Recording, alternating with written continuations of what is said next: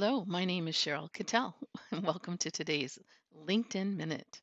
I'm so glad you joined.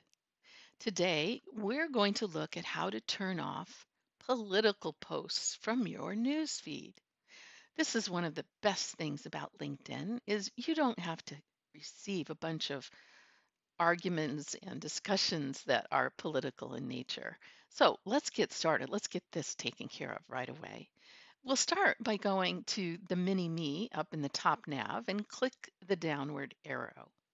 Next, click Settings and Privacy. You'll find the setting we want to change under Account Preferences.